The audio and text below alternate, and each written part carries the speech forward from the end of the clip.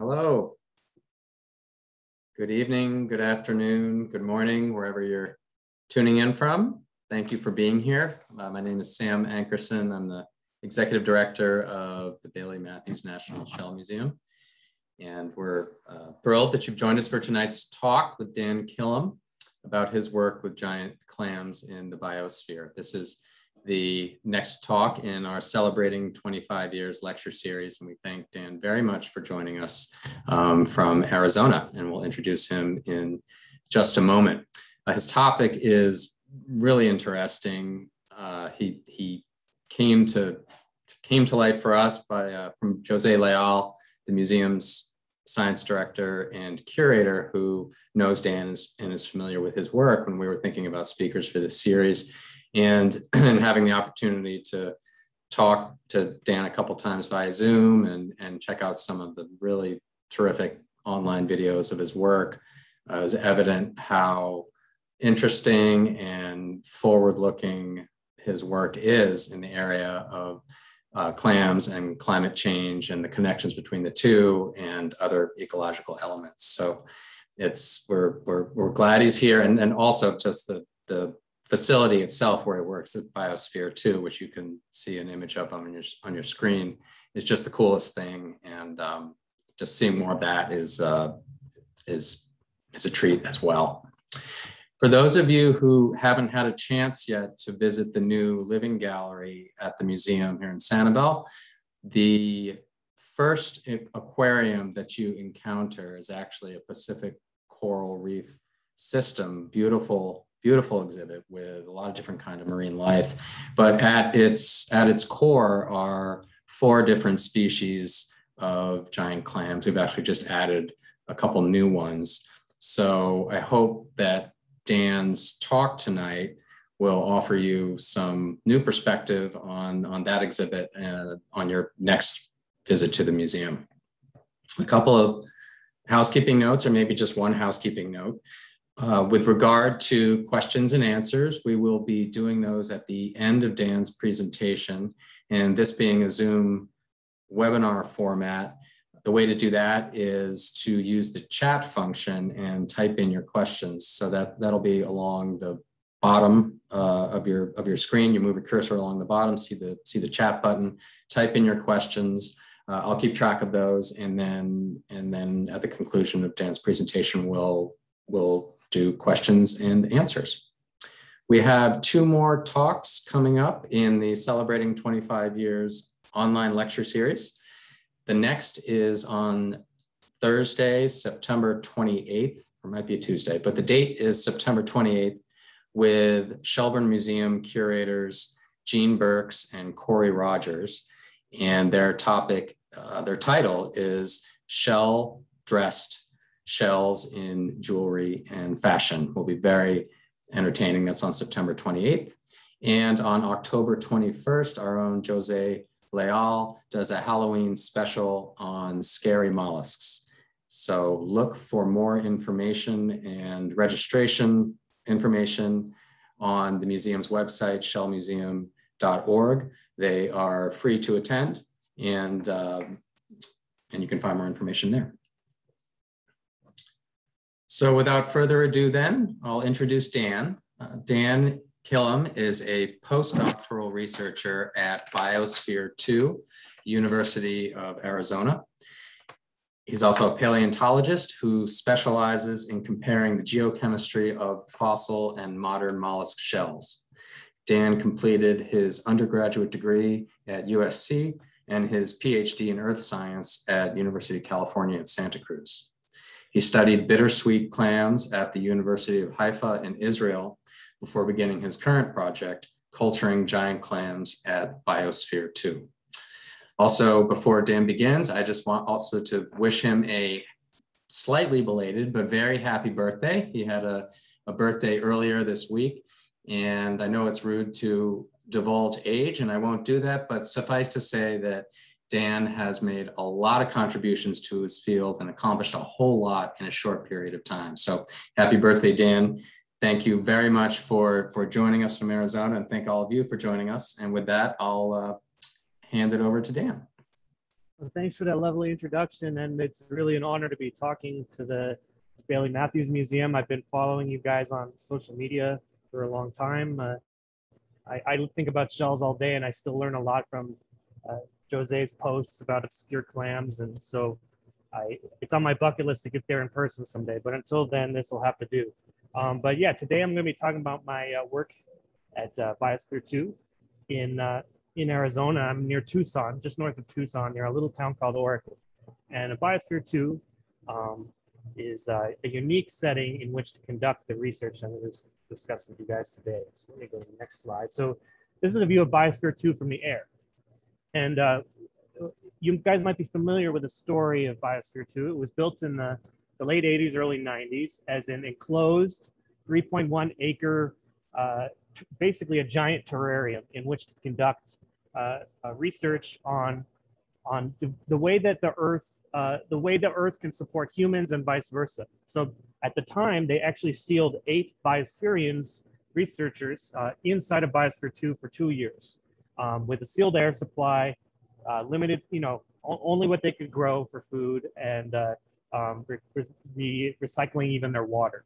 And so during that experiment, they discovered a lot about how carbon dioxide and oxygen vary through time in relation to the activity of humans and microbes. But these days, we're not locked inside Biosphere anymore.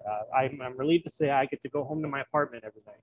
But it's run by the University of Arizona now. And within this Biosphere, we have a desert ecosystem, a rainforest ecosystem, a savanna ecosystem, a mangrove one, and of course, of most interest to me is the ocean biome, which is the Biosphere Ocean is a 700,000 gallon saltwater tank. It's so big, it's kind of hard to put in perspective.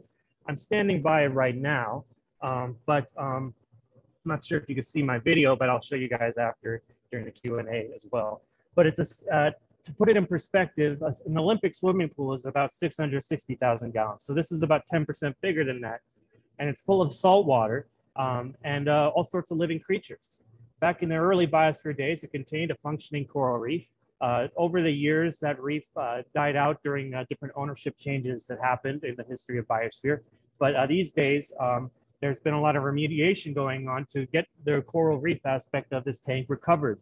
That included removing several tons of algae, introducing all sorts of new reef fish, including some that are native to Florida, and also invertebrates like hermit crabs and snails, and there's a new heat exchanger to keep temperatures year-round at 77 Fahrenheit, well, like you'd see in the Florida Keys, for example.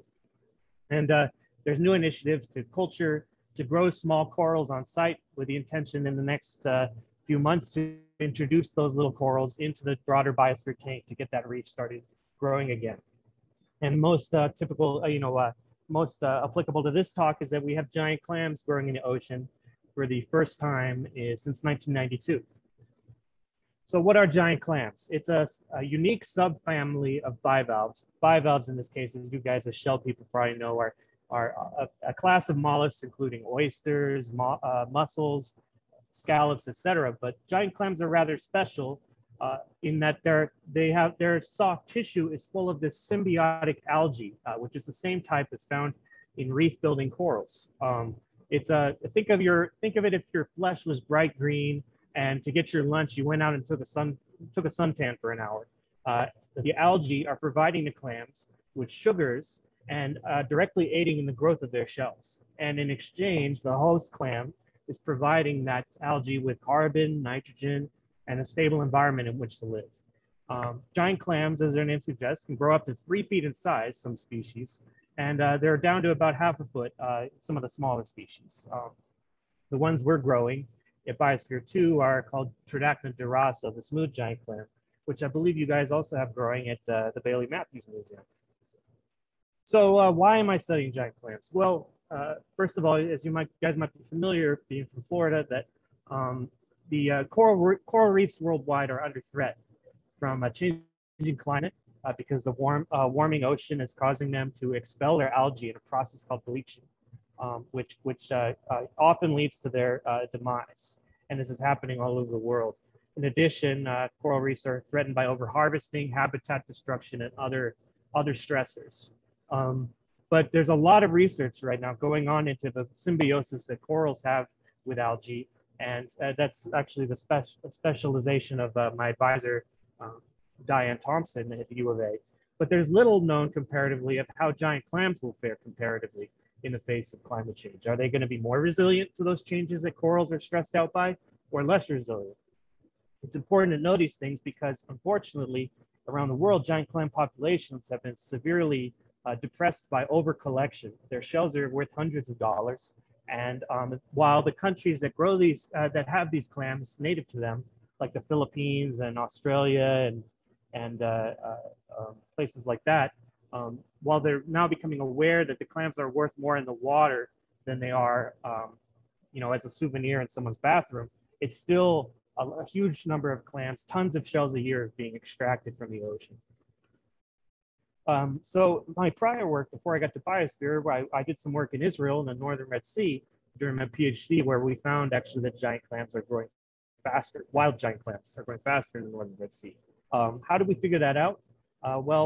We can actually use the growth lines in the shell, much like the rings of a tree. You can figure out how fast the clam was growing, how many years it lived, and other aspects of its life. Its shell is essentially a diary of its life, and we can read that diary both in the fossil clams and the modern clams. We can even read every day in that diary in giant clams. If you look at your fingernail and the thickness of your fingernail, a giant clam is growing, probably a quarter of the thickness of your fingernail every day. But over the life of the clam, that actually manifests as, them becoming giant in size. And I've highlighted a couple of those daily bands and a microscope picture of a shell. We dye the shells blue to make those bands more visible. But don't worry, if I visit the Bailey Matthews Museum, I will not be getting out my angle grinder to cut a shell open to take geochemical samples. But that is something we've done in the past with wild clams. So why are they growing faster? There's some suggestions from the chemistry of the clam shells. We can look at the record of nitrogen in the shell of the clam, and that actually relates directly to the diet that the clam was taking in. And there's suggestions through the diary of the clam that by the time they grow to be a big old clam with a happy, healthy symbiosis, they're actually recording chemical signals more in line with eating directly the nitrate sourced from human pollution. Our cars and our power plants emit nitrogen that reacts in the atmosphere to form a chemical called nitrate. And in the Red Sea, that nitrate is delivered into the ocean via dust storms. And it appears the clams are taking in that nitrogen as a fertilizer for their algae, just like you might put Miracle-Gro on your houseplant at home. They are doing that within their bodies to assist the algae.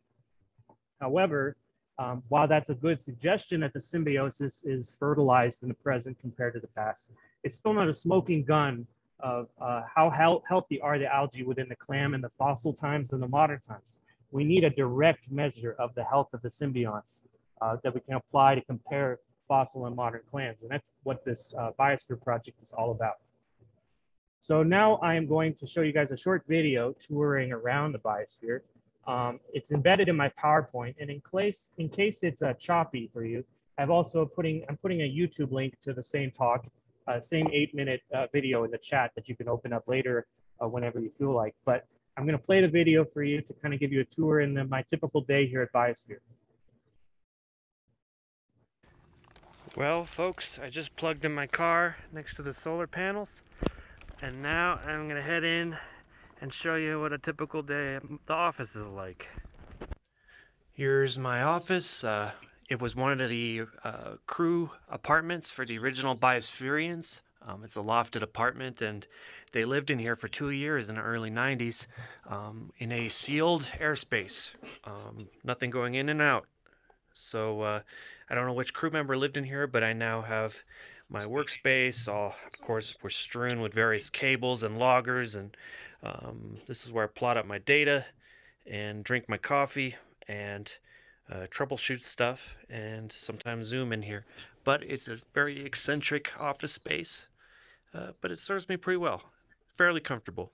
Well, here we are at the education lab. This is where we would be leading school groups and stuff on tours if we were doing such things, but we're not. But I'm here to show you my 3 favorite office mates. We got Floater, the Garibaldi, Link, the domino damselfish. It's kind of hard to see. And we have Dennis, the coral hawkfish.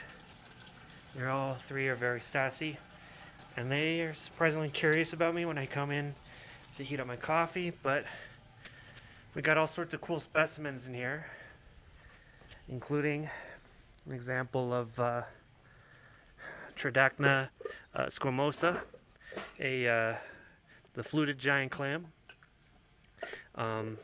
It's kind of an example of the goals I have for my guys about how big we hope to get them.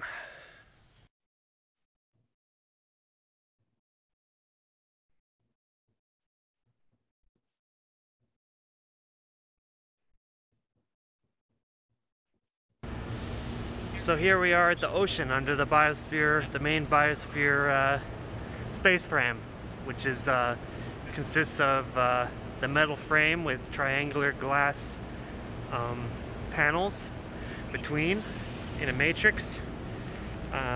Here's under this tarp is where I have a lot of my computing equipment related to monitoring the light levels and the clams. I have it under the tarp because we get a lot of condensation dripping in here. Here's the lighting rig that keeps the clams alive, and the clams are actually under the water here. Can't really see them right now with the glare, but we have 12 clams down there of Tridacna dorasa, the smooth giant clam, and some of them have been growing since May. So I get in and snorkel every couple days to check them out, do various procedures with them. I'll describe it a little more what we're doing when I get to our lab space. But I spend a lot of time here on the beach, working with the computer stuff and also getting in the water to check out the clams and how they're doing. I'll describe that more in my talk.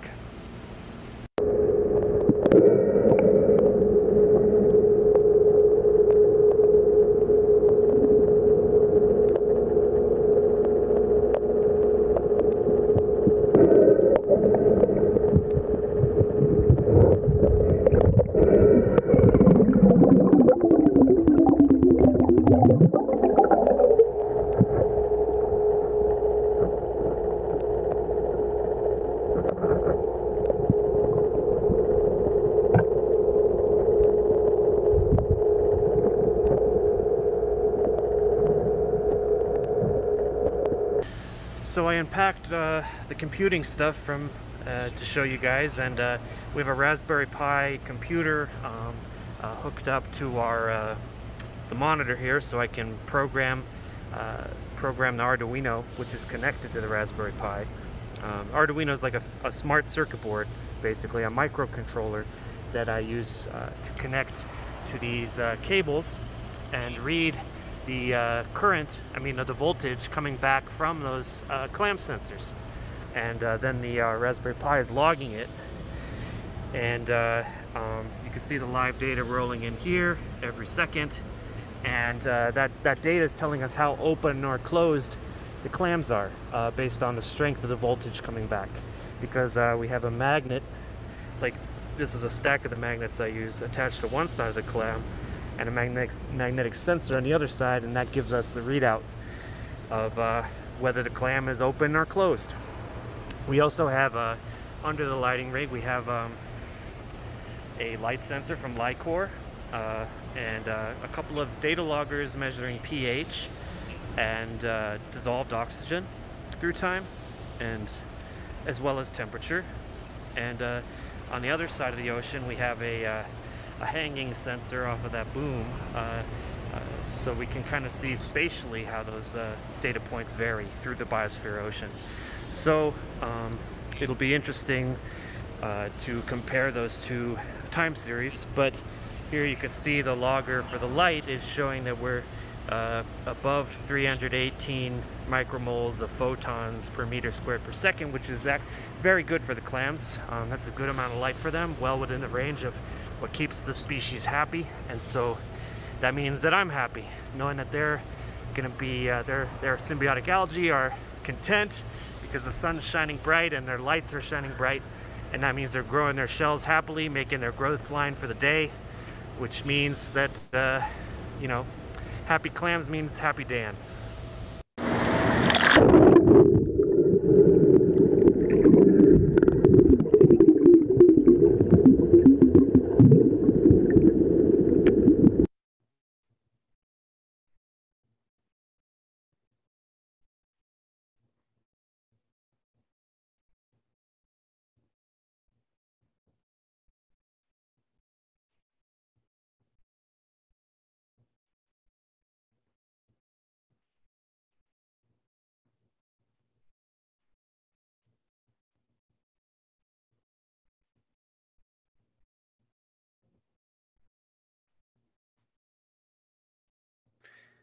Here we are in the analytical lab, which is in one of the satellite buildings on the Biosphere campus. All sorts of cool work happening in here. They're conducting a long-term study of the weekly variability in the algae and plankton within the Biosphere ocean water. But for me, I'm typically just prepping my samples for geochemical analysis over at the University of Arizona campus. Here we have a couple of shells of the creatures we work with. This is Tridacna squamosa. This guy had met his demise when we had a power outage and he rolled himself down the hill and deprived himself of light, unfortunately. They can get themselves into trouble sometimes, these clams, but I was able to recover his shell, and you could see that he did not die in vain for the purposes of my experiment, because we see fresh shell growth. This white stuff at the edge of the shell margin is really the product we're interested in. It's the record of his life here in Biosphere 2's ocean water, and it's recording the ramp up of his symbiosis as they ramp up the degree of nutrition they get from the algae within their bodies as they develop. Here's an example of Durasa that died during that power outage as well, a smooth giant clam, and you can see he as well has fresh white shell. It really is represents what we're interested in measuring as a diary of his own development. Well, now you got an idea of the typical life of a clam man here at Biosphere 2, but I'm going to continue and answer all your questions and give you a little live demo from the ocean shore. So next slide, let's go. So just to give you a quick recap of all of that and some updates since I made that video. We've been able to measure light and activity levels of the clams over the course of over a year, the longest experiment on captive clams ever conducted. And we intend to measure the chemistry of their shell as well as some fluid that we collect from within the shell through time in relation to the activity of their algae inside of them. So the farming has been a success. We introduced one batch of clams in May 2020, and another in September 2020. We introduced 3 species, but since then we've discovered that Tridacna durasa is the most effective at growing and thriving in the Biosphere 2 ocean. These clams started at about 3 inches and have now they are now varying between 6 and 7 inches in length, and so that doubling in size in about a year is typical for the species. They grow very quickly. Through that time, I learned that clams are eager to get themselves into trouble. If there's any sign of like a loss of light, such as during the power outage, they will seek greener pastures. And unfortunately, that meant in this case, they rolled themselves down the hill. So I made them a paddock, a clam paddock to keep them in, basically put a fence in for them to, sometimes it really is like, they say herding cats is trouble, but herding clams is also a challenge sometimes. The clams, they like to snuggle together, just like you and I, if we were in the wild, might like to live back to back, to safety in numbers, to make sure we see threats coming from every direction. The clams do the same thing. They move next to each other so that they feel safer together. We learned that only fireworm hardened species are going to thrive in Biosphere ocean. There's these creatures in the Biosphere ocean called fireworms that are a predator, and the other species were the main cause for why the other species of clams did not do so well. But Durasa, for reasons I'll discuss, the smooth giant clam is more resilient to that predation. We also figured out that more light the clams, the better it is for them. They really structure their entire day and all of their activity around the availability of light. And I'll show you some of that data in a couple slides. So what kind of data are we taking during the course of this experiment? Well, I have one project ongoing, collaborating with Daria Kainak at the University of South Florida. We're trying to understand changes in the color of the clams through time, just using photos taken regularly through time. We have observed some changes in the colors of the clams. Some have become more orange in pigmentation, and some have changed in how they have these stripes of reflective material that we call iridophores. So basically, it's the same principle as when you put a stripe of sunblock across your nose when you go surfing to protect yourself from the sun. The clam is using sunblock within its skin to manipulate the light and block out harmful light. So it's able to help its symbionts by directing the good light and reflect that light away. And we've observed some changes in the pattern of those iridophores through time. We're putting hard numbers on that through some statistical techniques. Another thing we're doing is the clams have a little pocket of fluid that we call the extrapaleo fluid. It's between their soft tissue and their shell. And if you take a flexible syringe tip in there, between the edge of the shell and the edge of their tissue, you can, in a non-harmful way, you can collect a couple milliliters at a time of that fluid and measure the chemistry of it.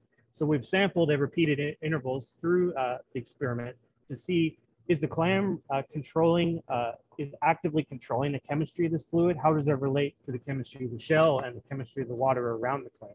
It's a tough process, and I'll show you a video of it here. But here I am with my colleague, Megan Russell, collecting via spoon.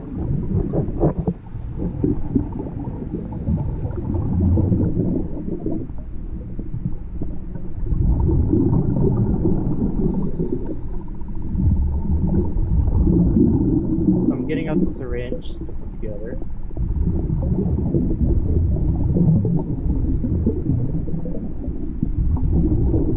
We're only in about 3 feet of water. So Megan is putting an eraser there to help erase the clam to make sure it doesn't close completely, so that I can collect the fluid. But you might notice that this clam in particular doesn't really react very strongly to the collection of the fluid. It would see a much more violent sudden closure if it was very disturbed by the process. So this clam was very good reading. Collect a few milliliters of the material, the fluid. And I'm going to give you all okay. And hang 10. So that's what we do on a monthly to bi-monthly basis. As I mentioned, we also have valve sensors in the clam. This is a process called valvometry. So these clams are little cyborgs. This has been used for all sorts of species of bivalves to measure water quality and their feeding activity. And for the clams, these giant clams, it's only been used a couple times in the literature, and we're trying to develop a system that's very inexpensive and easily obtainable parts to ensure that these sensors could be applied in more places, like in the tropical countries, developing countries where these clams grow. The team at Biosphere has been a huge help. Doug Klein and Wei Ren are our technicians here who've helped me with constructing these sensors. So it's kind of an example of exactly the expertise we need here at Biosphere to conduct our research. It's a team effort. So to show you some of the data coming back from these sensors, on the top, we have basically the top chart, the higher the value, the more closed the clam is. And the bottom chart is showing the light levels that the clams are experiencing, how many photons of light the clams are taking in. And to point out some major trends to you, the clams are mostly basking wide open in the daylight hours. They open on average a couple hours before the sunrise starts, because the peak sunlight hours are between 8 and 10 a.m. and the clams start opening a couple hours before that. But once the sunlight decreases in the afternoon, as the sun goes behind some trees we have over the Biosphere Ocean, the clams start to close their shells to a partially closed, like about half closed level. And they're doing this as kind of a defensive posture So like if you were in a big scary forest with a predator around you, the clam is in a big scary forest where it wants to, like might crouch down and try to stay hidden. The clam is partially closing itself as a protective measure. This is kind of showing you what they look like open versus closed. But they close their shells to protect themselves from these guys, fireworms, that are an opportunistic predator. They try to enter the clams mostly through the rear of the shell, actually, from the bottom. And when the clam senses that, it closes suddenly in a process I've been calling valve clapping. These are short, full closure events. And those events are twice as frequent at night. They're also used, in addition to evading predators, they're used to expel the stuff we call pseudofeces. That's unwanted debris that it's gotten through its process of filter feeding. Because these clams, in addition to the solar power that they get from their algae inside of them, they also are eating all the plankton and other stuff passing in the water by them. So they're getting to have their cake and eat it too. They get to live off the filter feeding just like other bivalves, but they're also getting that symbiosis energy. Some closures are longer during the day. When they see me, they tend to close because they can see you coming. They have little eyes. And so here's a video of a truly giant clam, a 3-footer from the Philippines doing its closure.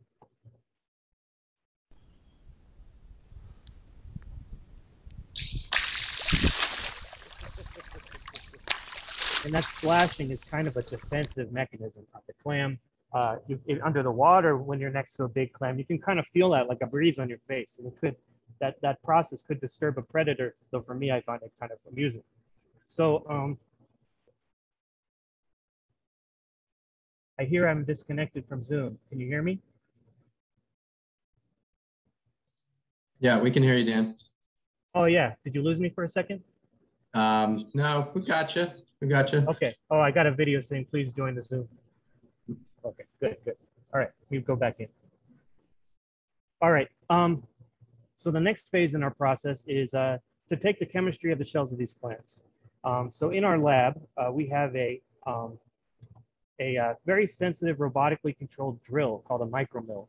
And it uses the same kind of drill bit that you would use at the dentist. That's why I muted the video, because it might be, some people might be disturbed and reminded of the dentist. But it uses this very tiny drill bit to take tiny samples of powder. And those little bits of powder, we can measure the elements in the powder. We're most interested in the ratio of boron to calcium in that powder, because that actually can relate to the pH in the animal. That's never been demonstrated for giant clams, but it's something new that could be the smoking gun that we need to show the activity of the algae. We're also measuring other chemical records from the clams in collaboration with researchers all over the world, including at Syracuse University and the University of Southampton, UK. We're trying to figure out how the clams support diet and the pH in their shells using those alternative methods, basically measuring the clams' biology in all sorts of ways to find that exact relationship that we need to try to understand how the symbiosis worked in the past. So with that, I'd like to acknowledge all the people that have helped me with this clam project. It really takes a village to get this project off the ground. With that, I'll open it up to y'all for questions. So hit me with all your questions about, I know that you guys are a shell interested crowd hearing about me through the Bailey Museum. So I'm interested to hear the stories and the questions you have. Thank you so much, Dan. That was terrific.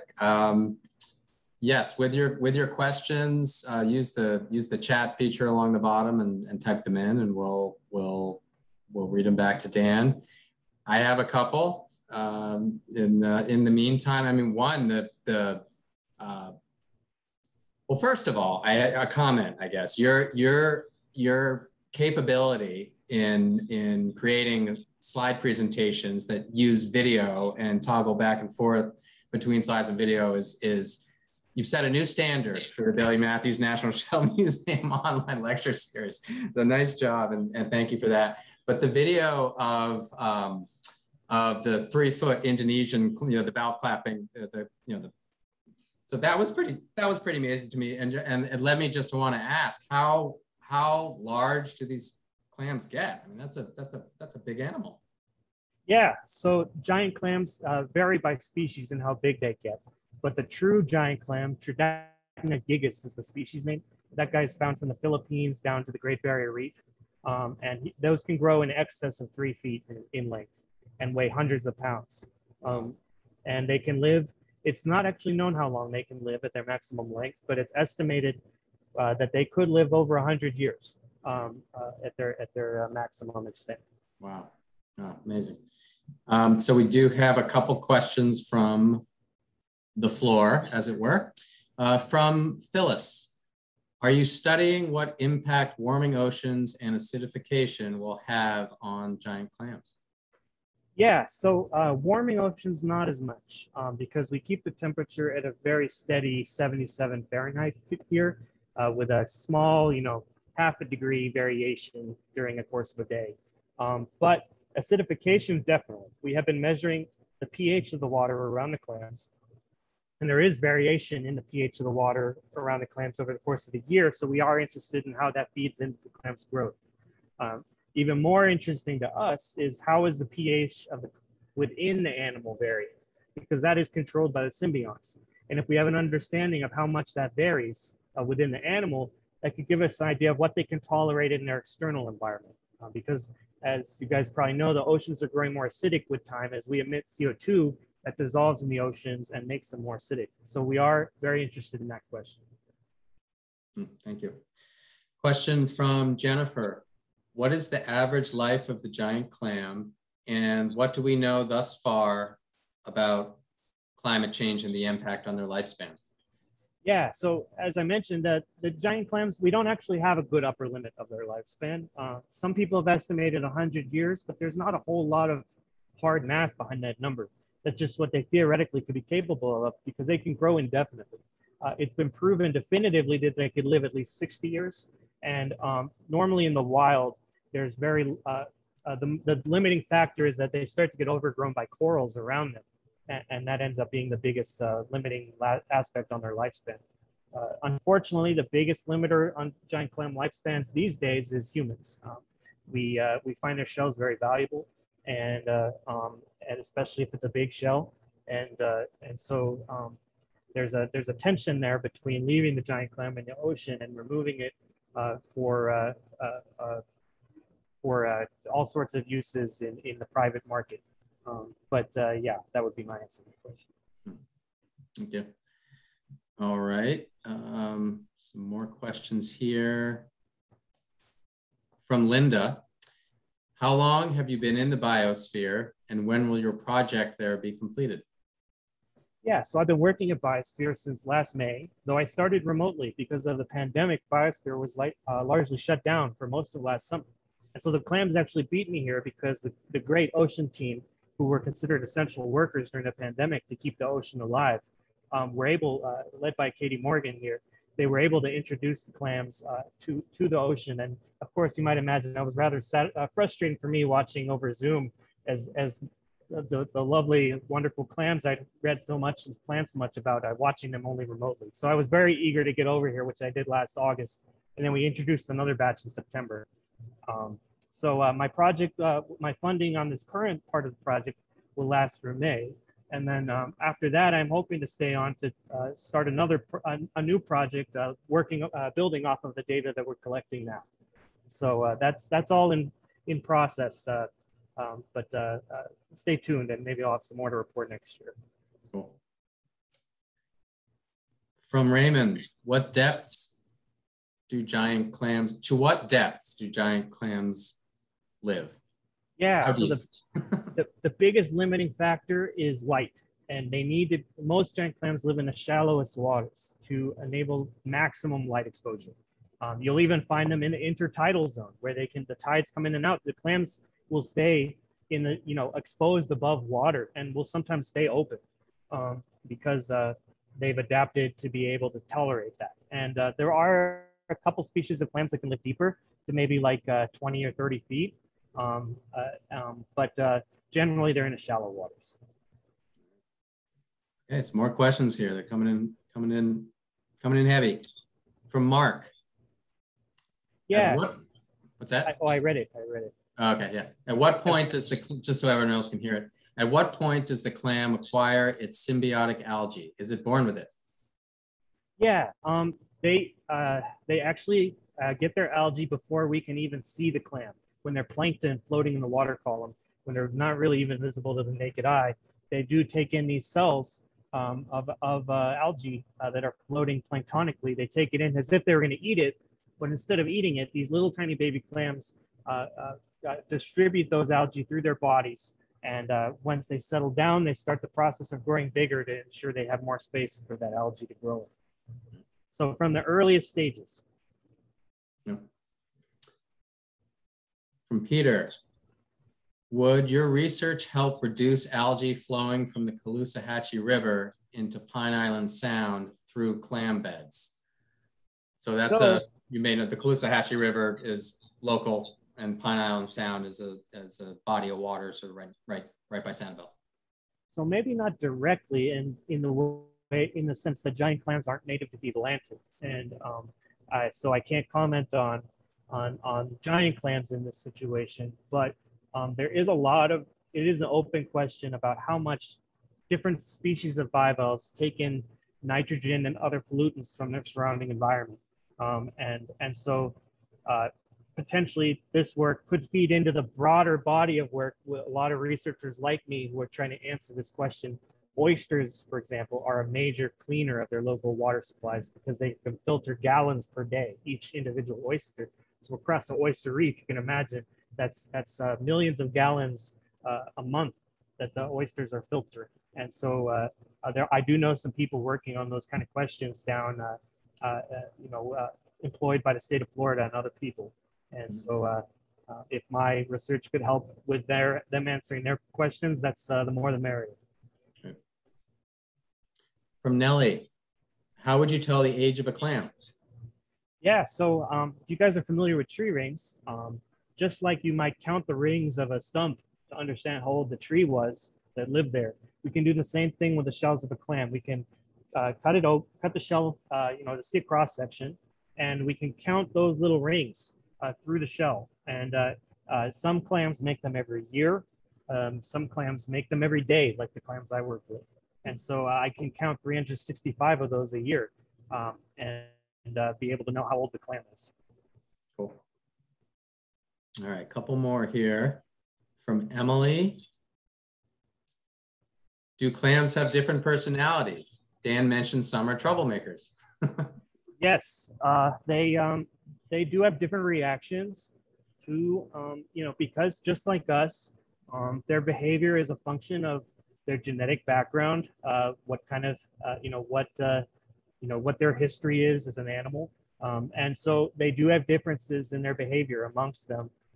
Like the one in the video I showed you, taking the sample via syringe, that one was very agreeable to that process. Other ones are way more skittish. And so there is some individuality to these clams. And so it's been interesting to see that their behavior is complex. And there's a lot to be understood about how they work and how they live in their environment, because it's a complicated process. Okay, two more questions. From Jennifer. You mentioned giant clams can get into trouble moving towards light and like to be near others. Do they tend to move throughout their life or settle? Yeah, so they mostly do this moving thing when they're small. In the wild, it has been observed that a lot of giant clams will be, first recruiting, first growing to juvenile size from the tiny microscopic size in the shallowest waters, and then migrating later using this thing called a foot. It's basically a tongue-like organ that they can use to pull themselves along the bottom. And that's what they're using to move. And also they're moving their shells open and closed to kind of walk along the bottom. And so it's mostly when they're small that they do that. Once they get really big, they're pretty much static in place because they're so large, it's hard to really pull themselves that way anymore. So it's mostly a juvenile behavior. Will your clams reproduce? So right now they're all little boy clams. They are, we call that in malacology, we call that being protandric. When they start as males, a lot of marine animals take this strategy of starting as males. And then after a few years of age, we will have some that become hermaphroditic. that have female organs appear, and so they're male and female. And then at that point, they will spawn, and it will be very interesting to see what they do in the Biosphere Ocean. Some of these clams will be remaining here permanently as a permanent exhibit for people to admire. And I do hope in a few years, wherever I am, that we can that I can come back and see that these clams have recruited and made another generation in here. There's never been grown in a tank this big. In a small reef tank, like, you know, some of you guys might have kept giant clams in a reef tank at home. It's a big problem if they spawn, because they really can ruin the water parameters in the tanks and suddenly have a mass spawning event. But here, it could end up being pretty impressive. Okay, 2 more for real this time. From Phyllis, is any of your research helpful to countries that are farming giant clams? Yes, so I'm hoping to demonstrate with a paper I've been writing right now about the valvometry sensors, to be able to demonstrate that that can be applied everywhere that these clams are grown. These clams started their lives in a captive breeding environment in a place called Palau in the Pacific. It's a small island in the Pacific south of Japan. And that's where a lot of giant clams are grown. And they're also grown in Vietnam and Thailand. And these days, most giant clams in the aquarium are captive raised, which is good for the wild clams, because it's a win-win. Those clam hatcheries are actually re-releasing some of their clams into the wild to help recover their populations. And I'm hoping that these sensors can be applied all over the world to understand differences in their behavior in different places. We've already seen with my study compared to the 2 that were conducted previously that there are a lot of differences in their day-night behavior and how they react to predators, etc. So I'm hoping that could be extended out in the future. Okay. And last question from Mark. Are there any algae that can have a negative effect on clams in the wild or in the biosphere? Yeah, so giant clams, they need extensive access to light.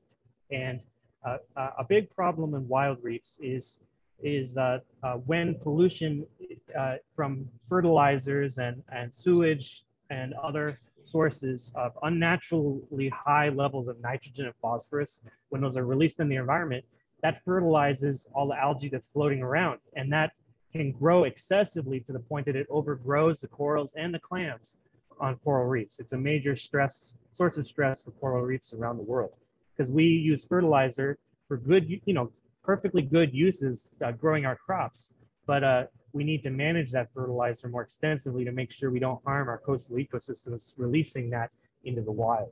So that is a big problem. And even in Biosphere, there were tons of algae that had to be removed in recent years because it was overgrowing and choking out the environment. And these days, the algae is under more control, but that took a lot of work. It was an interesting microcosm of the broader problems facing reefs. Okay. Well, Dan, thank you very, very much. Thank you, audience. Terrific questions and great presentation. Energy and material just is wonderful, really interesting and cutting edge work. Also, just a personal thanks to Dan for the time you put into this, but also from afar, not having been here, being a supporter of the museum. So we appreciate that, not only following us on social media, but also supporting the museum as well. So we look forward to the day when you can come visit here in person, check out our giant clam aquarium and everything else here, and it'd be great to meet you in person. So thank you everybody for joining tonight, and check out our website for the next lectures, and we hope you enjoyed it, and have a good evening or rest of the day. Thanks for the great questions, everybody. Keep up the shelling, keep up the good work. All right. All right.